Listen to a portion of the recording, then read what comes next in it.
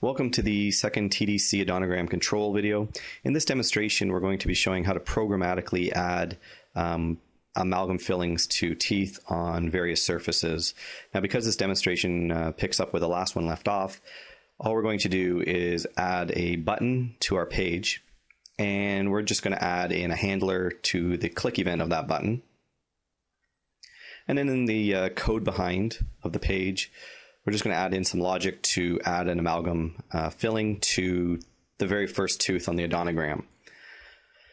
So we're going to first create an instance of our tooth surface info object, and this basically allows us to associate one or more surfaces with a tooth. And in order to define the tooth, we'll use the first tooth in our odontogram current teeth property, and that will affect tooth 1 in the universal notation system. And I'm just going to add in 3 surfaces here. The argument for the tooth surface info constructor takes a tooth surface parameter, so we can add 1 or more surfaces at this time. And now we're going to call the modified teeth method of the odontogram, and we're going to pass in the amalgam element and our tooth surface info instance. So I'm just going to go ahead and run the project. And now when the odontogram appears, we can click our add amalgam button, and we should see that the amalgam filling is visually rendered on tooth 1.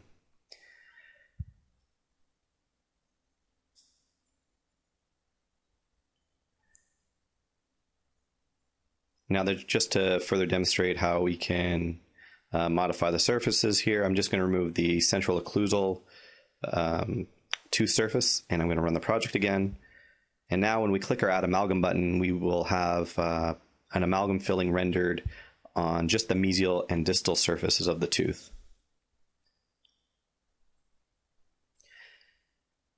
And now I'll demonstrate how to affect more than one tooth, and I'll just do that in a quick and dirty way. I'm just going to create 3 distinct instances of the tooth surface info object here, and I'm just going to change the array index on our current teeth property, so we'll be affecting tooth 1, 2, and 3.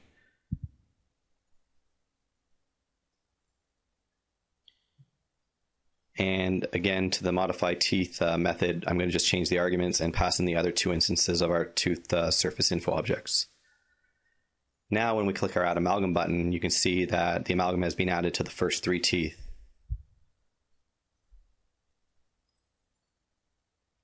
Okay, and now I'm going to demonstrate how to modify teeth in a more visual way. And we're going to do that by using our surface selector control, which ships with the odontogram control.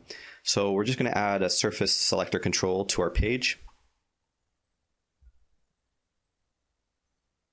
And you're going to see the base rendering of this control, which isn't very pretty, but it can be stylized using standard XM or XAML style sheets.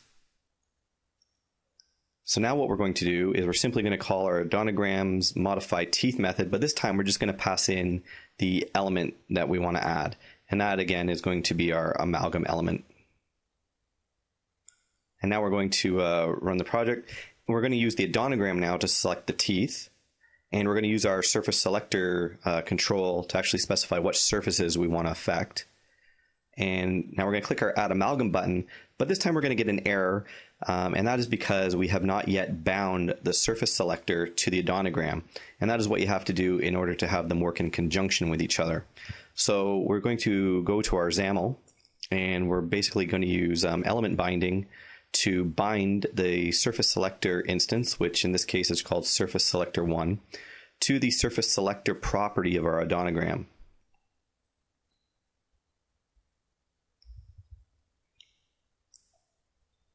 Okay, so now when we run the project and select the same 4 teeth and use our surface selector to specify surfaces, you can see that everything goes the way it should, and we have our amalgam images rendered correctly.